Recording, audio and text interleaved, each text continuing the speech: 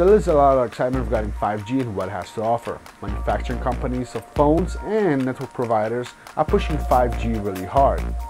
But what is 5G? Is it something we should get on board, or is it simply a sales gimmick? Also, is it safe?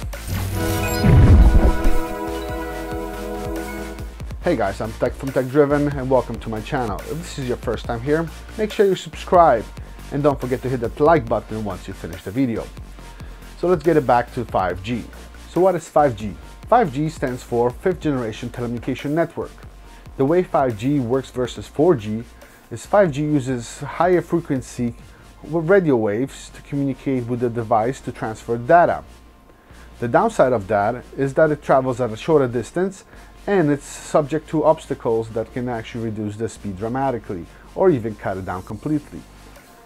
5G network is capable of sending and receiving data at high speeds, and that's actually around 1 gigabit per second, which is quite impressive. So the main question is, should you go out and get a 5G capable phone so you can use 5G network? Well, the short answer is no. Unfortunately, most of us will not be able to use the 5G at all, at least until the next 5, 6, 7 years, who knows. Right now, 5G is being developed and it's available in certain areas, including some cities. But the main focus of 5G development right now is in the commercial areas, commercial districts, where businesses can take advantage of it. Network providers are focusing on businesses first because they will be the primary supporters of expansion. Somebody, after all, has to pay for it. So unfortunately, us consumers will not take advantage of 5G anytime soon.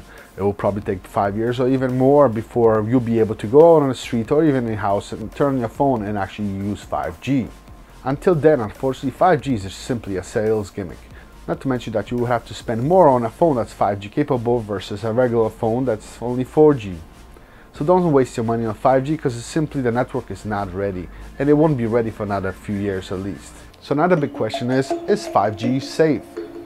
So there are two sides. One side says that 5G is fully safe. The other side says that 5G is capable of producing some serious damage to humans and the environment. So which one really is right? Well, at this moment there is no real evidence against 5G that it can produce any harm to humans, the environment, or anything else. However, there's no real research being done regarding whether it's safe or not. It's simply nobody wants to spend the money or the resources into researching whether it's safe or not.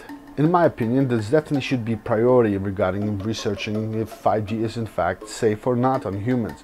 At this time, when it's not really being used, it's perfectly safe, I would say. However, in the future, in 5 to 10 years, when everyone is using 5G and you're gonna get bombarded with radioactive waves in every direction, that actually might have impact on insects, animals, and humans alike. So is the research ever gonna be done? Probably not. Everybody's focusing on stuff like banning straws from fast food markets. Seems like a better use of resources and money. Sorry to say that you won't see any research being done when it comes to safety of 5G. Maybe perhaps in the future things will change. As for now, 5G is simple to new and nobody cares to really study it. That also brings me to the point that you should not invest money into a phone that's 5G capable because you won't take advantage of it.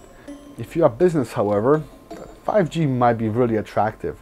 You may pay a premium price, but for the speeds that are offered, especially in rural areas or where fiber optic connection is not available, will be attractive.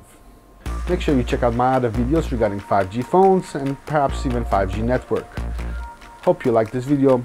Click like if you liked it, dislike if you disliked it, and don't forget to subscribe.